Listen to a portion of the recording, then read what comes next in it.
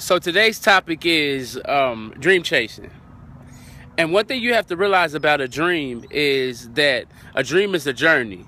If you've noticed, today I'm not in the gym, but instead I'm walking in the park. And as we go on this journey to dream chasing, one thing that we have to truly realize is that a dream is something that happens when you realize what your true potential is. See, for me, myself, I got a book called Sacked Out right now.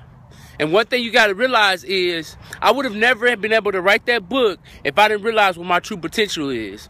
I struggled at one point in time with sending emails to my boss and not even doing them correctly. And he was on me constantly because of that. But I didn't let that stop me. See, this journey that we're going on, once you realize your true potential, then you can begin to dream. But at some point, you got to make those dreams become reality. And as I'm walking down here at this park, one thing that I quickly realized is, as I'm passing stuff like big trees just like this, I realized that those trees represent the obstacles that we're going to go through on this journey. And what it does is it stops us from dreaming, and it allows our reality to become lower than what it really needs to be. See, the dreams that you have are the same dreams that somebody else in this world has as well.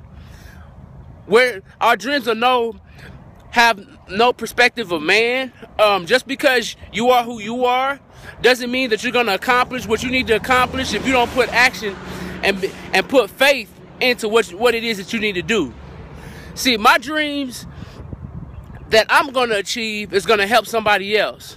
So I challenge you that everything that you dream of right now, that you begin to start to do what it takes to make it reality. Because you're not achieving your dreams, you're keeping somebody else from not achieving theirs. What if the person that was supposed to help you achieve your dreams, what if he gave up? What if she said, I can't do this? There's somebody that's looking at you right now that's saying, if he can do it, I know I can do it. So I challenge you that dream chasing that you're doing, don't give up. Even when times get hard. Even when times get tough. Even when you feel like I can't do this no more. I'm here to tell you that you can. Because one thing that I do know is that if it was easy, everybody would be doing it. But it's not. The times that you're going through, everything that you've gone through, whether difficult or not, it was for a reason. Because if it was like I said, if it was easy, everybody be doing it, but they're not. Now I'm going to show you this picture, and I'm going to tell you what it represents. This right here represents the stop. I want you to stop and think about what it is that you're truly trying to do. Stop and think about what your true potential is. Stop and think about what it is, where it is that you're truly trying to be. And then, at that point, I want you to dream again. Today's topic, we talked about dream chasing. And if you're ready to truly dream chase, I challenge you to not get caught up what you don't have, but start with what you do have. And wake up.